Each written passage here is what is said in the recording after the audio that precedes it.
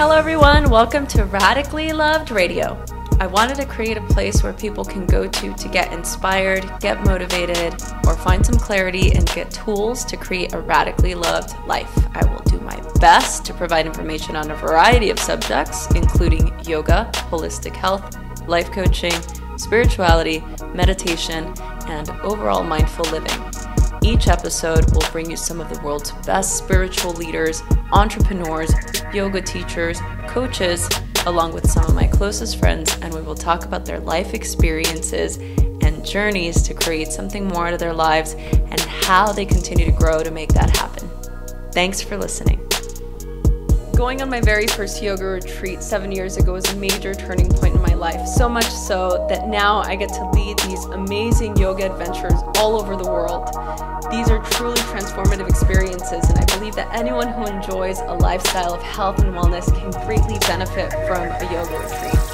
So, this February, I'm taking a very special group with me on a yoga and meditation retreat to Thailand.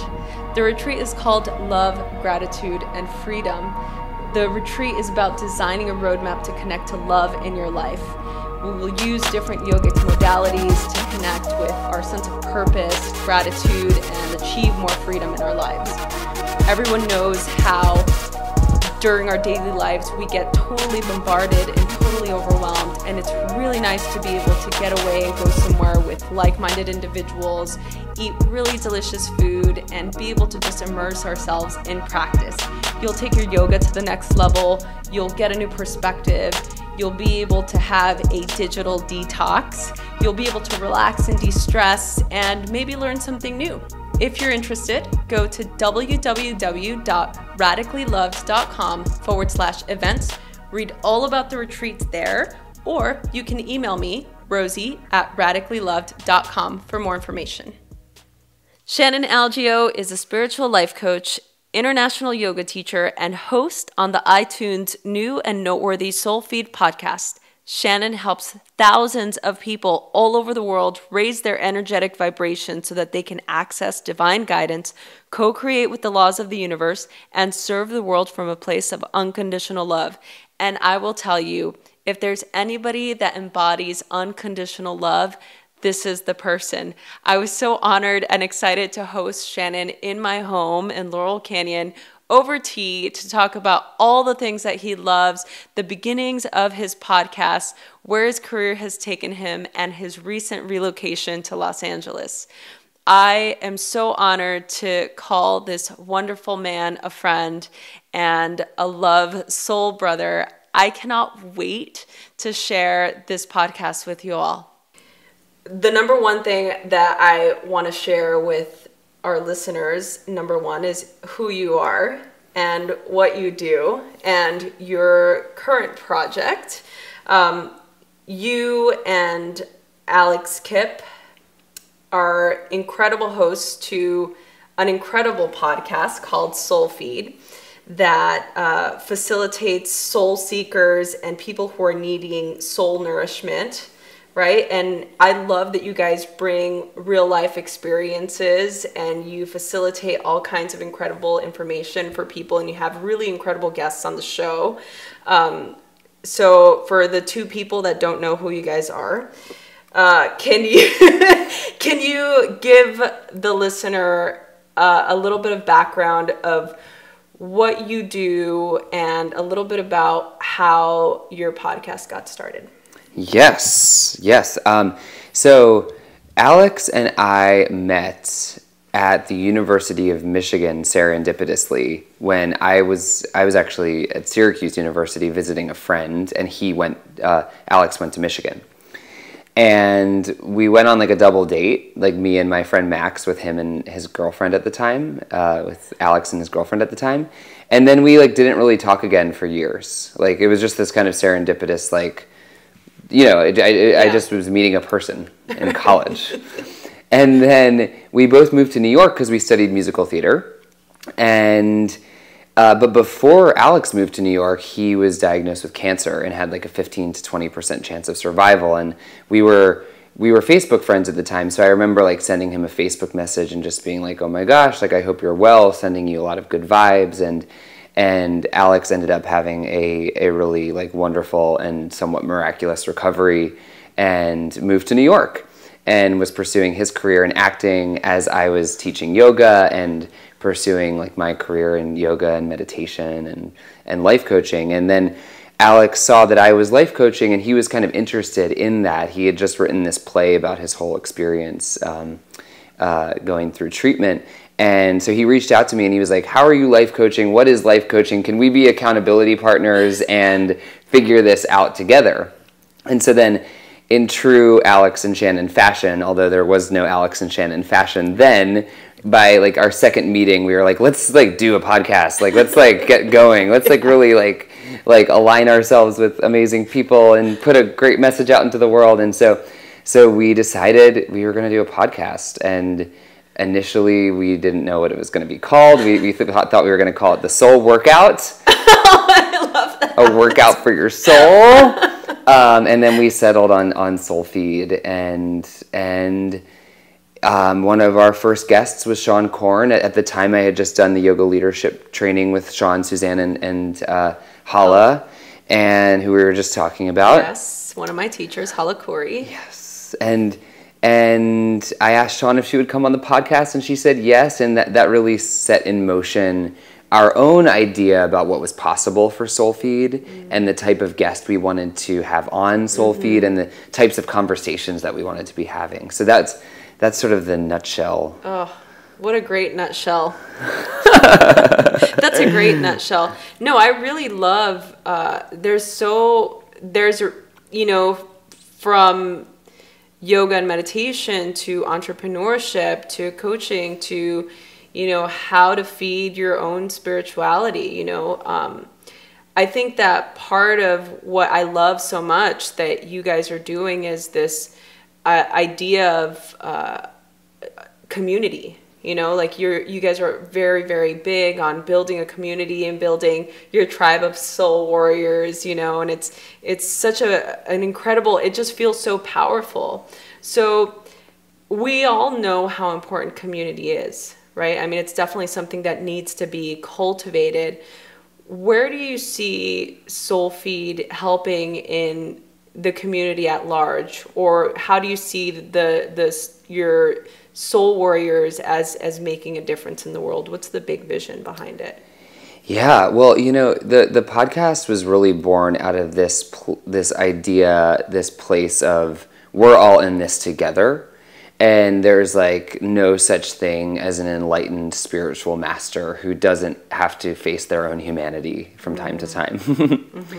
And that was one of the big lessons that we learned interviewing like Marianne Williamson and Deepak Chopra and Gabby Bernstein, and is that it was like this breakdown of this idea that I'm smaller than them or they're bigger than me, or that there's like a kind of hierarchy in this world. And so, a lot of times when Alex and I record episodes, when it's just one of us talking or the two of us talking together, when we're not even interviewing a guest, it's often my intention to speak to an issue that I'm going through in my own humanity, because I don't know, I just think like it's not helpful to pretend like we all have it figured out. Yes, you're right. And so that's kind of like what community means to me, is like this, like we're all in this together, and nobody's better than anybody else. Yeah. Well, and it also taps into that whole accountability that brought you and Alex together in the first place. It's like this idea that we're all seekers together, right? I think it's a slippery slope the minute that somebody says that they have it all figured out or they have the answers to everything, right? Yeah. Especially now, like it's a really dangerous place to be when you're looking for answers, or if you're looking for one person to show you what your worth is, And so I think that part of our responsibility as people who have some platform, is to be able to give the message that community is important and that our curiosity is important, and to be able to ask questions and to seek out wise teachers and to get wisdom from the people that are out there, like teaching, teachings from the heart that are pure of heart. You know, one thing that Yoga Rupa Raj Striker, my teacher, as you know, says is a guru is the bringer of light. That's what guru means, right? So a good teacher is someone who is pure of heart, you know, someone whose energy is pure, whose intention is pure, and whose intention is coming from a place of love. And I say that because I really feel that what you're doing in the world is that, you know, I think one of the first times we hung out, right, we were at Wanderlust and we were having food. Were we having food? Probably. I think so. I try and always have food when I'm there. We were sitting there, and I just remember looking at you and just saying, you know, thank you for the work that you're doing in the world, because it is so honest and so authentic and so sincere. And I think that where we are now in the landscape of our culture, socioeconomic, just in general in the world, I think it's so important to have people be those leaders, you know, be those teachers. Yeah, and I just want to reflect that back to you too, because you're doing that as well. And there's just one thing I want to say about that is, like, we are a celebrity obsessed culture, and we want the power to be in Hillary Clinton or Donald Trump or Beyonce or someone who is greater than us, you know? And I think that having leaders, like wise ones, gurus, bringers of light, is a beautiful thing, because we need our teachers to inspire us and light the way and show the way. But the whole idea of SoulFeed and of any like true spiritual path is to remind us that the power is in us, the light is in us. And so, I don't know, I just hope that all these conversations that we're having guide people to their own sense of guru light, and that we take a look at when we're giving our power away to a leader or a teacher who we think has all the answers. Yeah. Well, and so talking about teachers in your life, in your experience, who have been some of the biggest teachers in your life? I love this question. I love this question so much. It's like permission to talk about people who I love. I mean, Sean Korn, like when I took her class a few years ago at Wanderlust Stratton in Vermont, that was a game changer for me. It was like a true moment of my whole body, mind, and spirit system was shaken up in her class, because I grew up in prayer. I went to Catholic school for 10 years, and like prayer was this like beautiful silent time where you got to like put your hands together and close your eyes and bring your chin to your chest and talk to a power greater than yourself. You know, there's a lot of you know, different ideas about Catholicism out there, but like prayer was just a gift that I was given. And then I fell away from that, you know, like I experienced maybe prayer in different ways, like performing on the stage and singing and dancing. And then when I started teaching yoga, I felt this sort of connection, this union, this reintegration of my body, mind, and spirit. But it wasn't until I landed in Sean's class where I realized what teachers of yoga can say and do and be for people. And her like just untethered willingness to pray over people's bodies in mass in these like classes, I was like, oh shit, you can do that? And it just reset my mind about what it means to be a yoga teacher and what power we have as teachers. And so Sean, for sure, Pema Chodron, her teachings, especially about like groundlessness and who we are when the ground is out from underneath us, and being comfortable in the discomfort. And also, speaking of normalizing discomfort, Brene Brown. I left my corporate job that I was at for 2.5 years with an amazing company, Lululemon. It's like hardly a corporate job, but a job with a corporation, because of her book Daring Greatly, and that inspired me to really like lean into the vulnerability of going out, quote unquote, on my own and starting my business.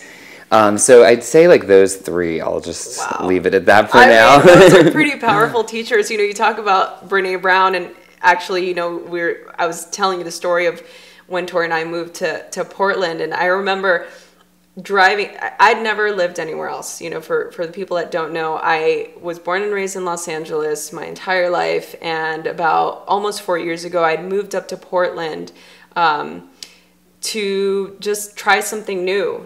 As a couple, we had decided, that we just wanted change, and him more than me. And hopefully he doesn't hear this, because I'm always like, it's both. It was equal. It was him.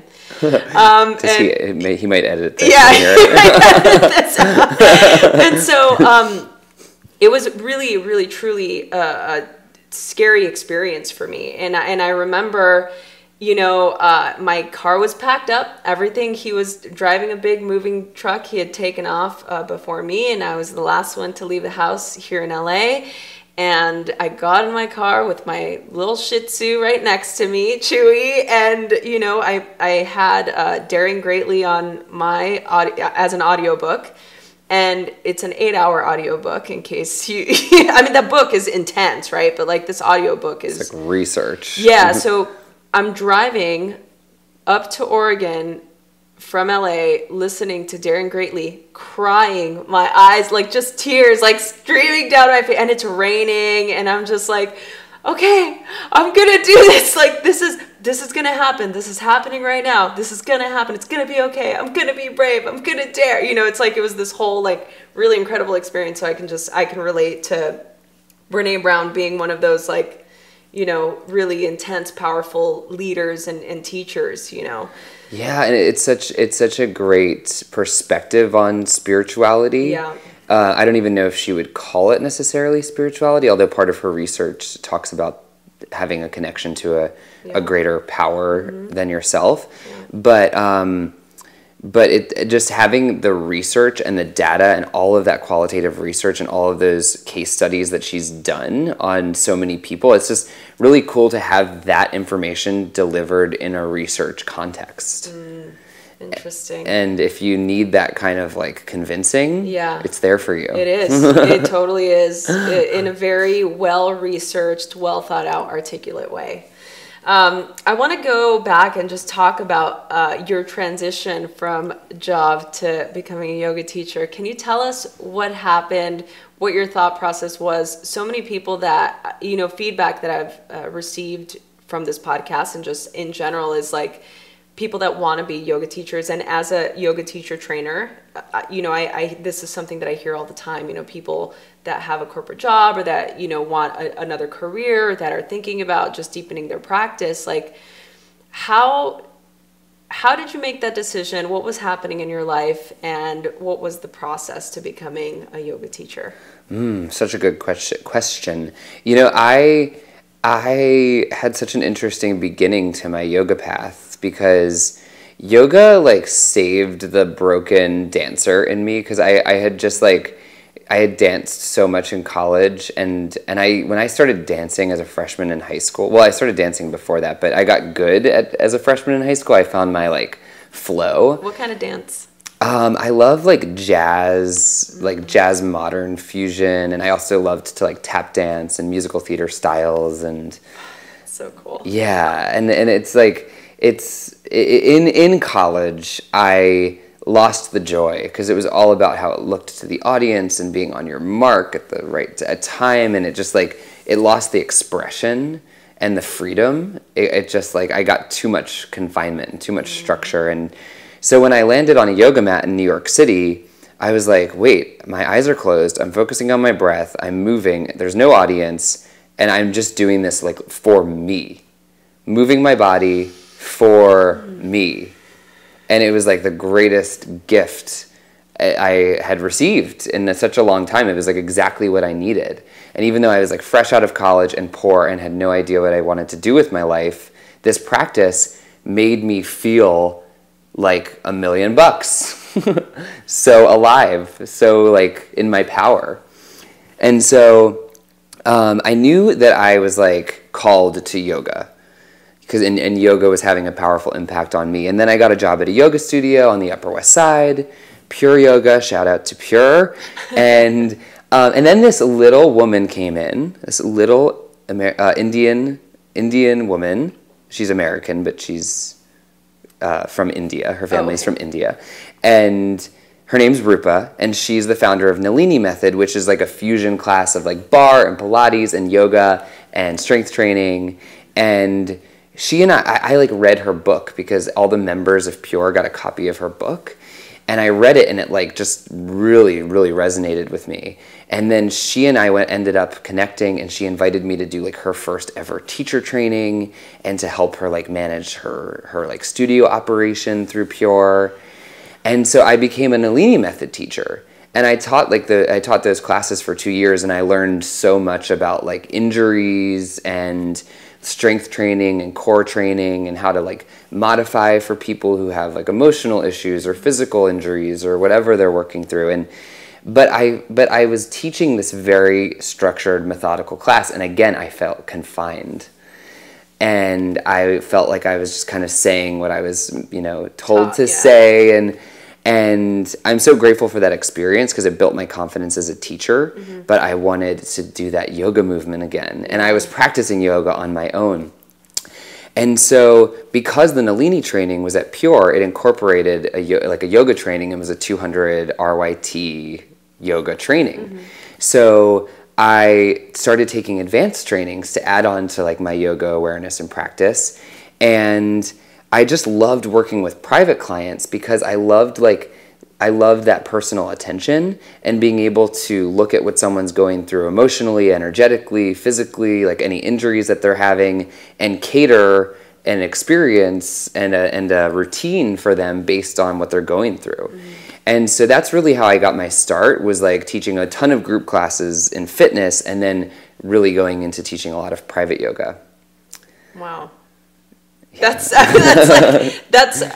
such an incredible way to be able to transition into, like a whole new career, really. I mean, to be able to not be confined by a structure, really. I mean, yoga is the connection between, mind, body, and spirit, so how could you confine that? Right? I think that's so interesting. One of the questions that I did want to talk to you about, especially during the holiday season now, I wanted to ask your opinion on a couple of things. One, since you do have this breadth of knowledge and you're a coach, you're a teacher, one of the questions that I get quite often during this time, what advice can you give listeners out there who are feeling stuck during the holiday season? Such a good question.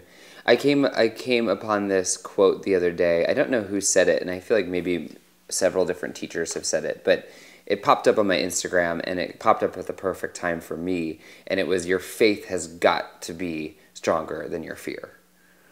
And so I think like that's something to remember, like if you're feeling like down or depressed or kind of looking at your year and you're like, oh my God, there's still more I want to do, or December's slow, it's like, it's slow in terms of, it's a short month because there's like at least 1 week that's like the holidays. And then, and so it's kind of like trusting that there's a new year on the horizon. And with the new year comes new possibilities. It's 2017. And so that's something that I've been practicing, is just faith and trust that this is like 1 month, this is 1 week, this is 1 day, and after December comes January. Like, so enjoy this time now as best you can, because there's a new year on the way. And then another like practical thing is when I'm in the vibration of scarcity, it can be really helpful to practice gratitude. And the way that I have been enjoying doing that recently is I'll look at like 2 pages of a journal, and then on the left page, I'll write everything I'm grateful for now, and why, and I'll be specific, and I'll just kind of get into that vibration of everything that I do have, because it's a privilege. There's so many privileges that we have, but we, there's that quote, what we're taking for granted, someone else is praying for. Oh, that's beautiful. I know, it's like, oof. And so taking the time to recognize the abundance that does exist is really important.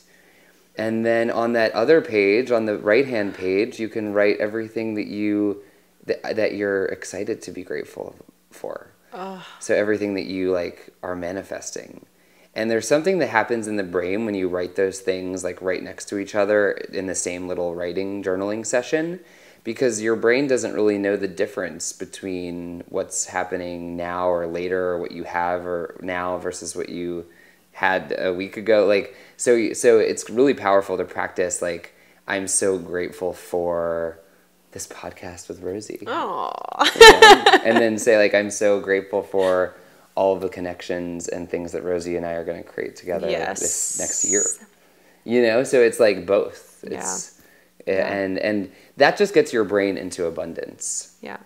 You talked about earlier when you were in college, you talked about being broke and maybe being in a place of scarcity. So another thing that is a big thing for people, especially that feeling, right? So how are you able to pull out of that scarcity mindset and come into more of an abundant place in your life?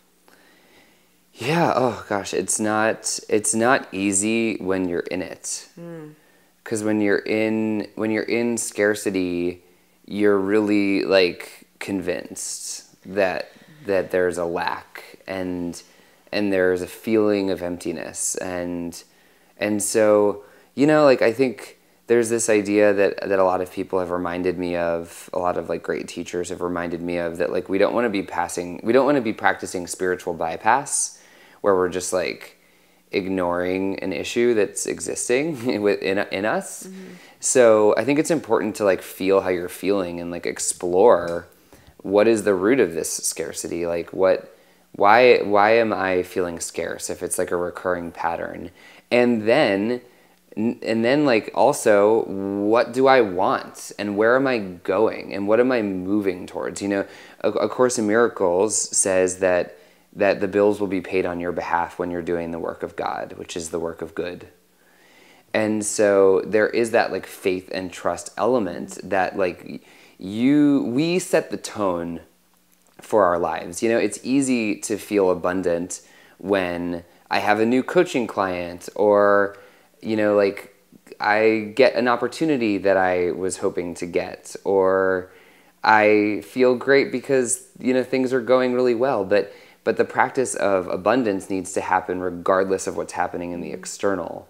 And I think, now more than ever, with just what's happening in our political landscape and the divisiveness, no matter which side you're on, just the divisiveness that exists, we need to be practicing abundance and gratitude and a reminder that solutions are possible, and we're in this for the long game. Yeah, we are. I mean, that's well said.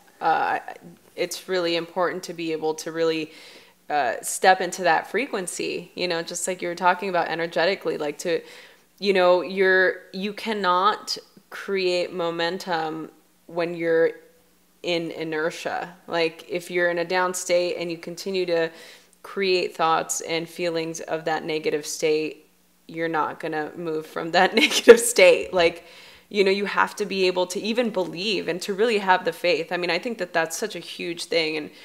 And I think that you guys do a really great job about, with talking to your guests or just on your own, about that and how important it is to really feed that part of your soul and to really have that sort of ritual. So now for you, what are the rituals in your life that you have now, and how have you found that all of the tools that you've learned in the last year have helped you when you're having a hard time?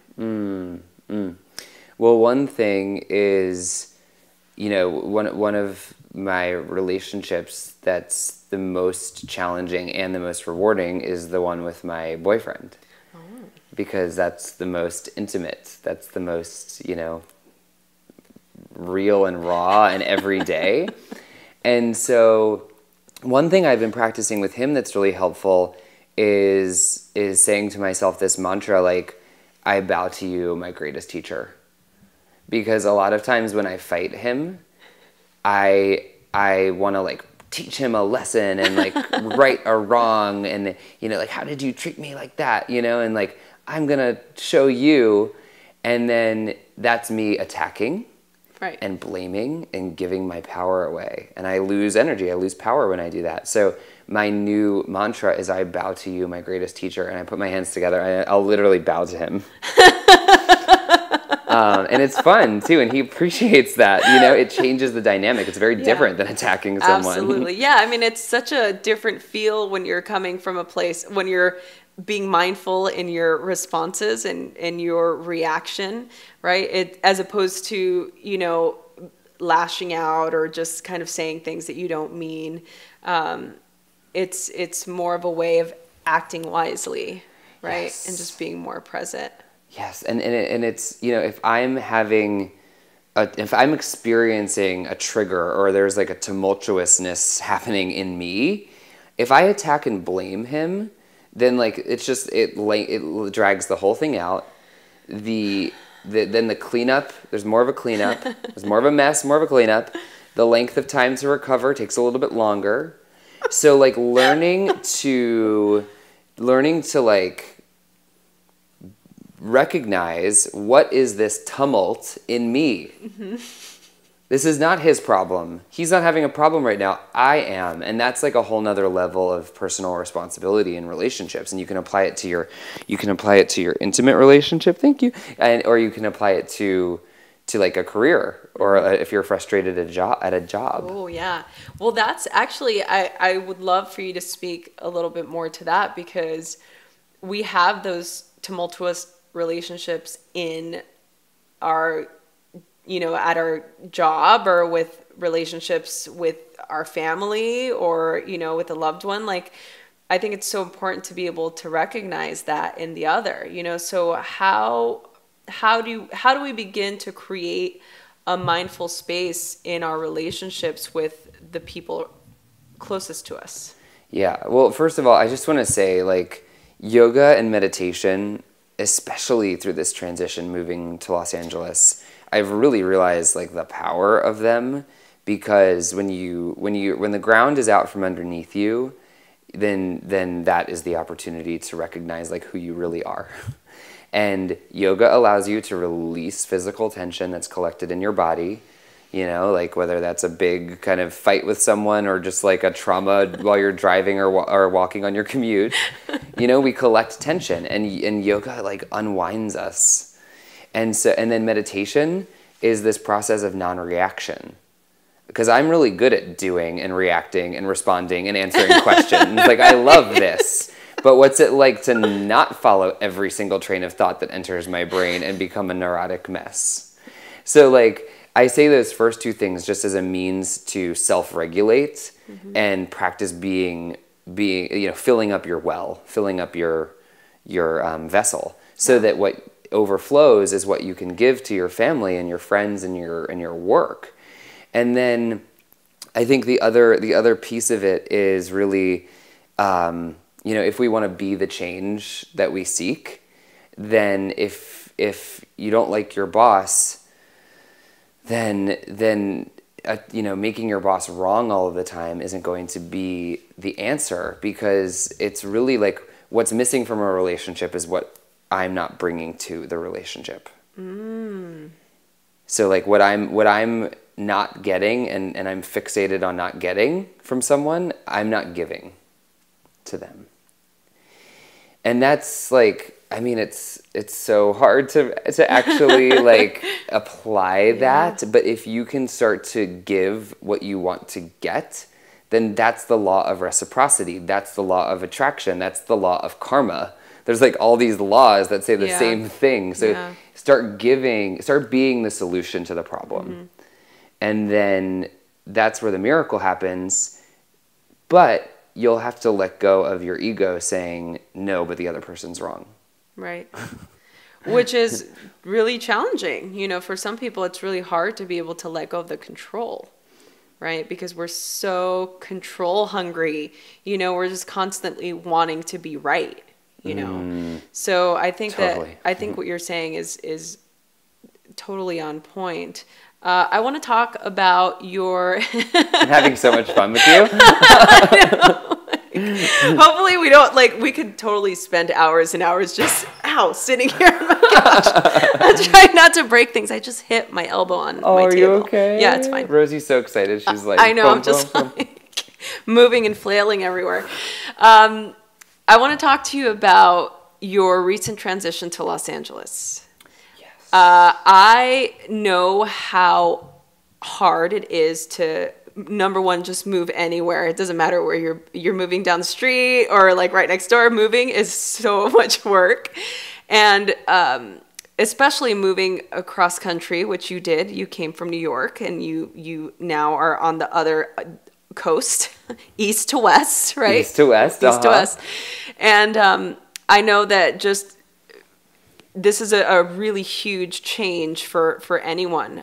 So tell us, what was the impetus behind the desire to move or to create change, and how has your transition been in the last, I don't know, it's been a month, 2 months? 2 months now, 2 just months. a little over 2 months, yeah. I know, time is flying.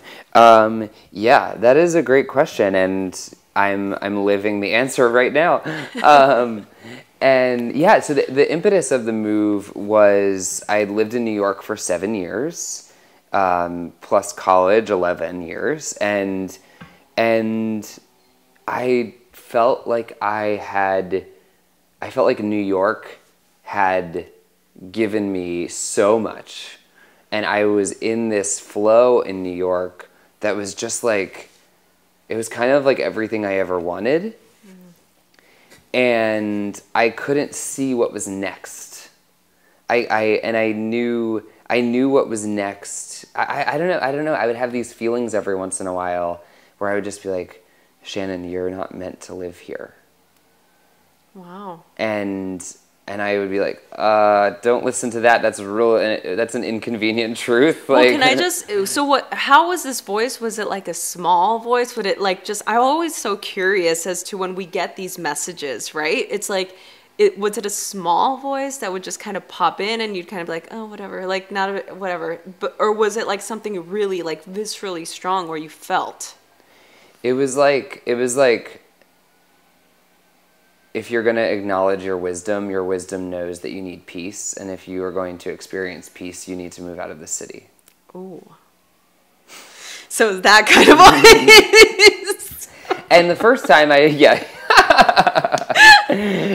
the first time I heard that, I was like, I was like, well, maybe that's just a like fear-based thought, and maybe I need right. Like, of course you couldn't be at peace in New York City. Sure. Like there are people listening to this podcast who live in New York City. I've experienced being at peace in New York City. I love New York City, and I just felt this call to experience life in a different and new way.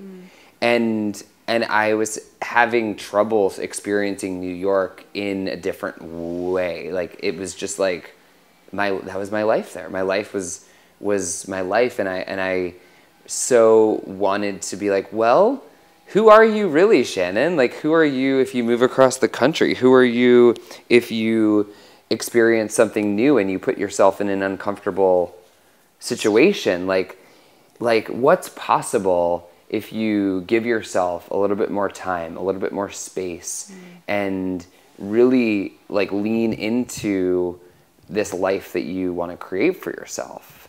And so like within 2 weeks of me being here, Alex and I met in LA because he's based in San Diego, and we had like all these epiphanies about our business. And like our vision started to come to life, and all these like connections are happening, and I met you, and now I'm like here in this living room in Laurel Canyon, and I've like developed a really strong connection with Elena that's gone to a whole nother level, and I've been like learning things that I just didn't have the time and space to learn about in New York. Yeah. So it's just like, it's like leaning into this next phase for me felt like I had to come west.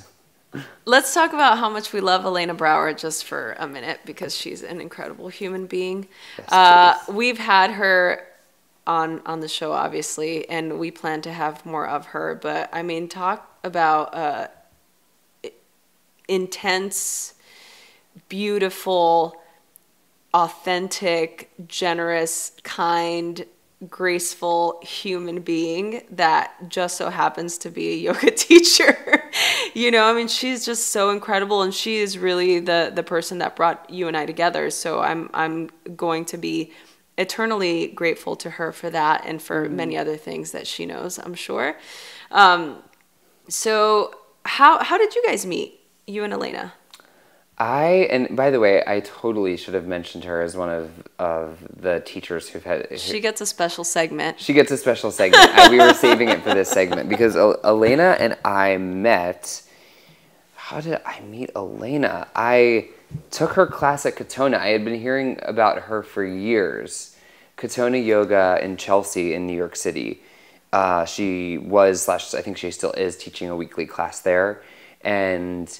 I had been hearing about Elena for years and years and years, and I finally just like landed in her class. I don't even remember why. I think my friend Giselle, who's a yoga teacher in Scottsdale, Arizona now, she was like, come to Elena's class with me. And I took her class, and afterwards she was like, sorry, I'm not sleeping well. I'm having night sweats. I'm sober. And she shared that with me after class, and I was like, whoa, that's really cool that this like really awesome person who I respect is being like so down and human with me. And then she was like, you need to go to Burning Man. I'm feeling it. Like, you need to go there. And I like still haven't, so I guess I should do that. We'll go together next year. I've never been either. Done. Listeners, come get radically loved with us at Burning Man 2017.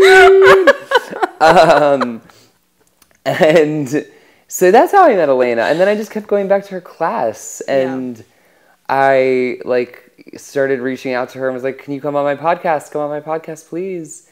And she was like, yes, and we did it. And then we did another one a year later, and then she, became a mentor of mine with doTERRA, and I just like, she inspires me. After our first interview, she said, give me your address, I need to send you a book. And Sounds True had sent her a copy of Pema Chodron's book, Fail, Fail Again, Fail Better. And she mailed it to me like that day. And I was like, this woman, first of all, like, you didn't need to mail me a book after you generously gave your time to let me interview you on my podcast. But like, she just is a special soul. Yeah, she is. Why do you think people have a hard time being honest with themselves? Oh, I think like it's inconvenient. If you're gonna acknowledge the truth might mean a shift in the external manifestation of your life. And the way that we're sometimes built or conditioned is to stay comfortable and to keep things as they are, and we resist change because with change, there's that beautiful Joni Mitchell quote, something's lost but something's gained in living every day. And we're all about like growth and increasing quarterly sales and economy growth and all these like linear kind of like growth things, but life is a cycle. Like the earth is spinning and we're spinning around a sun, and like there is that like life and death and that like birth and death, and I think it's scary to let go of the way that our minds have perceived that our identities to be, and we a lot of us form our identities based on our car or our home or our relationship or our job. And so I think we're all afraid to be really honest because we're afraid to make a mess, we're afraid to shake things up. But I think the payoff of being honest is it's like when you wake up in the morning and you feel really refreshed, or you step outside and the air is cool and you know it's like a new day. Like, you get to experience that feeling of newness when you let go of the bullshit. Yeah. And not even the bullshit, but just that kind of like attachment to identity. Oh, wow. Yeah. So, I mean, I'm by no means a pro at this, but I think I know how it works because I'm really bad at it sometimes. Well, no, I think that you know, part of the reason why it's such a big question, or I find myself curious about it, is because I see it happen so much, you know, and I experience it so much, you know. It's like, because we're always trying to be someone for someone else.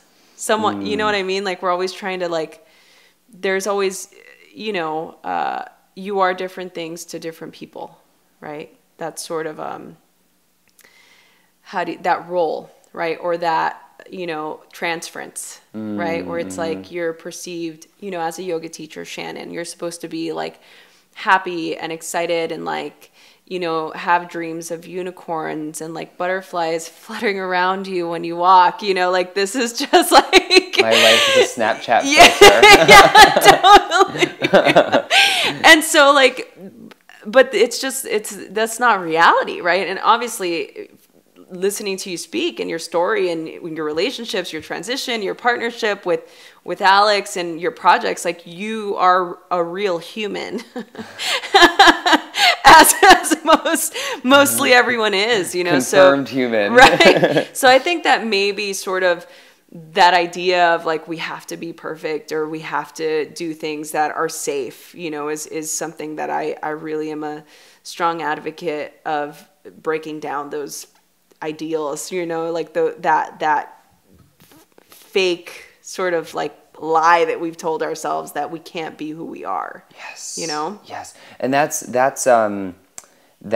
why I moved here, was like to experience like, who am I in different circumstances? Who am I when not everything is so easy for me like it had become in New York, you know? Like, who am I when I let go of the identity that I was attached to as a New Yorker, hustling, doing it, making it happen, you know?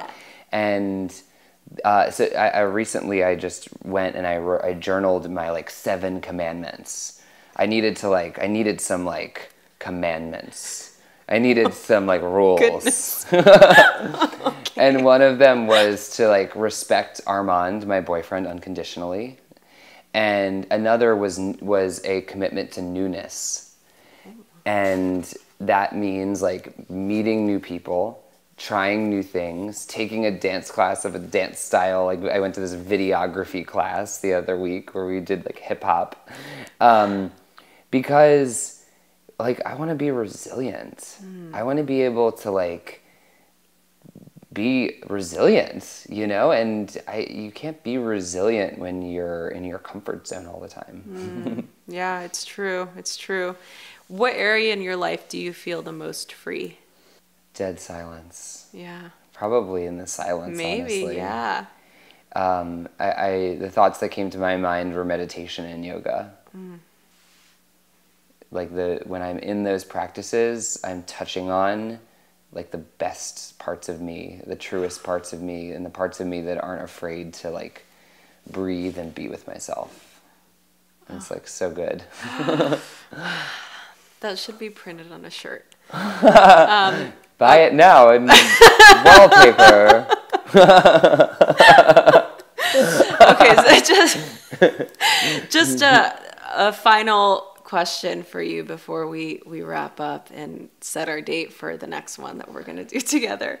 Part of Radically Loved is, you know, this idea that we are loved, right? We are radically loved by universe, source, our environment, our family, our tribe, you know, our people at our yoga studio, people at your church, or people, you know, at your AA meeting, or wherever you find your tribe, you know.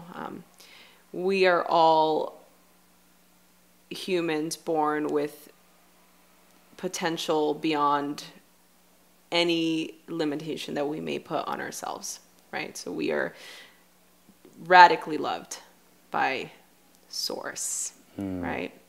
So two things. How do you feel radically loved? And what do you radically love? Well, I feel radically loved right now being with you, honestly. You're such a loving energy, and just hearing you talk about like what it means that we are radically loved as like a bold statement, like made me feel loved. So loved. So like, I don't know, if I'm feeling that, I imagine someone listening is feeling that too. And so thank you for just setting that intention. And yeah, like as you were talking, I was like, oh my God, like love is who we are. And like, we are radically loved. And yet, like at some point along our journeys, we began to doubt that unconditional love because of a parent being busy or maybe abusive or a relationship or a letdown. And then over time, we start to believe more in the opposite of love than love. And so I just was realizing as you were talking that we are radically loved and that there is this abundance of love that we can receive. And so, I don't know, I just feel right now like I'm receiving love from you, and I am grateful for the love that you emit. And yeah, and that's like available to all of us. Like people are trying to love us and we're stopping them. So like, let's let it in. Yeah, thank you. Yeah, let's let it in, people. That's great. And what do you radically love? I radically love you. I do. No, I know you do. I know that. And yeah, I love this opportunity to get to have this conversation with the intention of both of us being our highest selves and talking about what we believe is possible for ourselves and for the world. And I love the opportunity for people to connect with this message and start to like strengthen this sense of conviction and belief within themselves, and then have this conversation with someone in your life if you're listening, you know, like an idea is stronger when it's shared. That's what Marianne Williamson says. I think it's from A Course in Miracles. And so I love like this and us and everyone listening. I think it's just so cool. I know, me too. I radically love that too. I do. I'm going to ask myself that question and answer it just like that. Yes. So for people listening, Shannon, first of all, I want to thank you so much for, as I said earlier, everything that you're doing, everything that Alex is doing, what you guys have created together, and everything that you're creating on your own, and just the energy that you emit, your authenticity, your sincerity, and your full presence.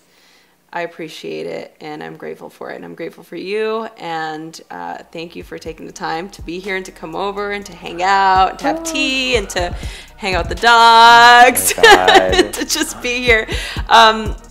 Where can people get more information? Yes, well, if you search SoulFeed on iTunes, it's all one word, SoulFeed. You can listen to some episodes of SoulFeed Podcast. You can go to shannonalgeo.com, ShannonAlgeo. You can look out for SoulFeed TV, which is our next venture. Our thoughts are this is Netflix for mind, body, and spirit. And that's going to be available starting February 6th. February 6th. And yeah, be in touch. Yeah, that's so exciting. And for those of you listening, all of those links, along with all of Shannon's social media links, will be on the show notes. So you'll be able to see those at www.radicallyloved.com/podcasts. So yeah, that's it. Thanks so much. Everyone, thanks for listening. Shannon, thank you. I love you. You're the best. Hey everyone, thanks for listening. For more information, visit www.radicallylove.com/podcast to read all about today's guests or past guests. You can click on any of the links, or for more information, you can always follow me on Instagram at Rosie Acosta or Twitter at Rosie Acosta, and let us know what you thought.